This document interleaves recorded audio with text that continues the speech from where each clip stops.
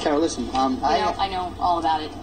Criminal negligence. How ridiculous can you get? Poor Warren. No, yeah, you're right. Look, Carol, I'm very sorry that Dave Morsky got hurt, but that's not exactly Warren's fault. No, you're right. Yeah, I totally agree. It's But Carol, not being forced Dave to drink. I mean, David was gonna. Yeah.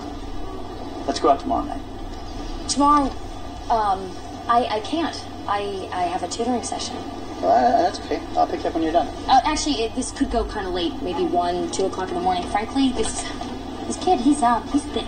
Carol, look, I'm really, really sorry about the other night. I've actually been giving this a great deal of thought, and I was thinking maybe it's for the best.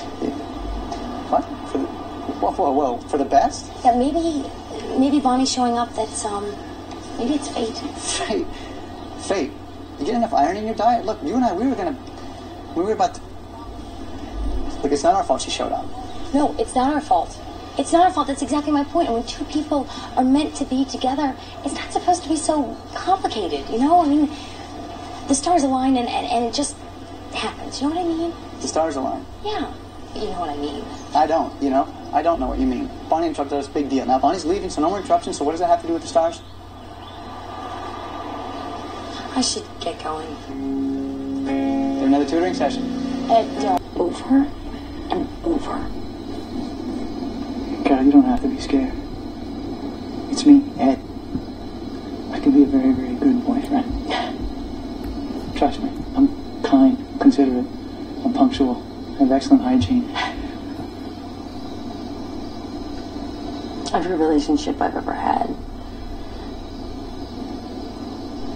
has ended badly. I'm not afraid of you being my boyfriend. I am afraid of you being my ex-boyfriend.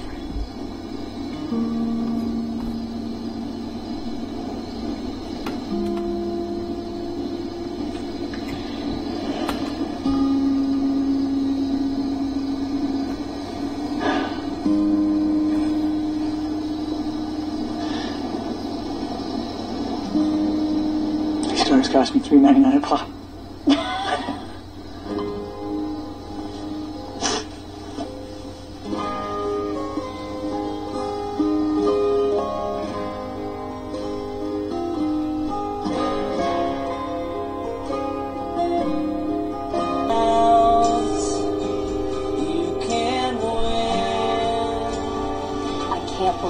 How wrong I was about George McPherson. I really thought the guy was trying to hide from something.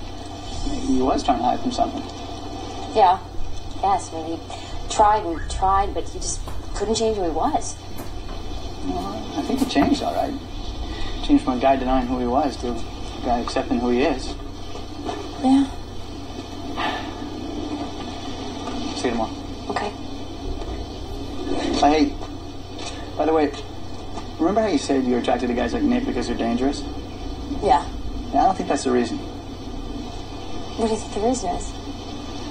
It's actually because they're safe. Safe? Yeah. Guys like that, you always know how it's going to end.